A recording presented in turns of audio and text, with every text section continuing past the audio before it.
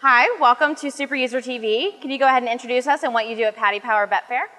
Hi, I'm Stephen Armstrong, Principal Automation Engineer, and at Paddy Power Betfair I'm the technical lead on the i2 project, which is our next generation OpenStack infrastructure.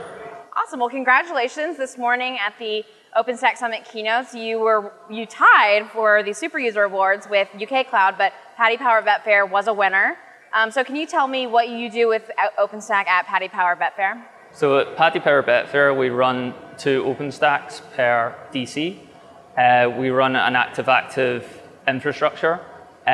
What we're doing at the moment is we're in the middle of a migration project where we're migrating all of our customer-facing applications onto OpenStack. So we're migrated around 25% of the applications at the moment. We're going to ramp that up to 100% and hopefully migrate it in the next year.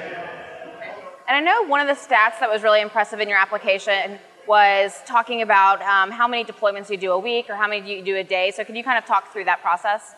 So what we've really tried to do with teams is we bring them in for a sprint where they will onboard their microservice applications.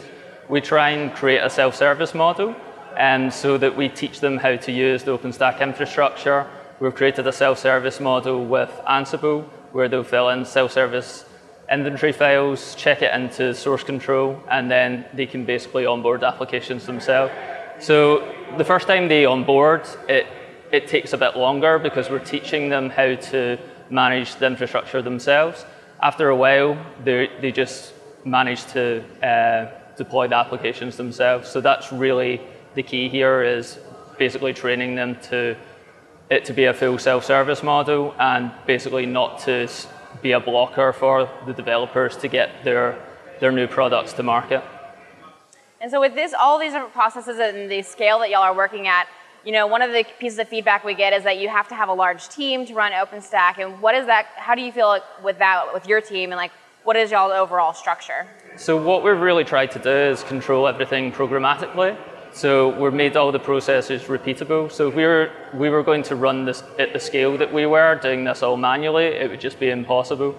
So what we've got is we've got a main core team of around 8 engineers that look after the main OpenStack platform and our software-defined networking with Nuage. They look after the upgrades and basically make sure that the platform's performant.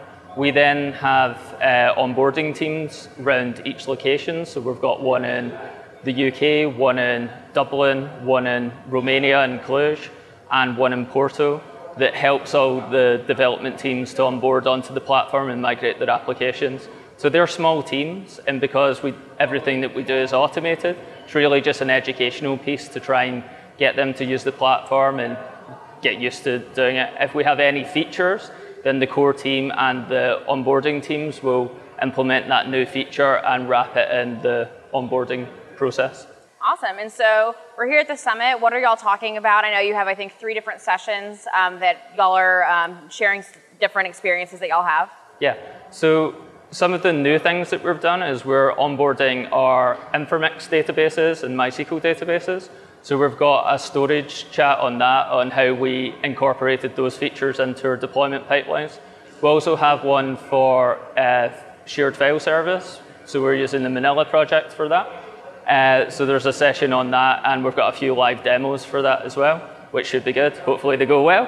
And the other main one is really a lessons learned of running 1,000 deployments a day on OpenStack. So we'll take users through all the problems that we basically had and how we overcame them, because you have lessons learned when you create infrastructure at this scale, and we just want to kind of share some of those experiences back with other users so that they can learn from them and not repeat the mistakes that we made.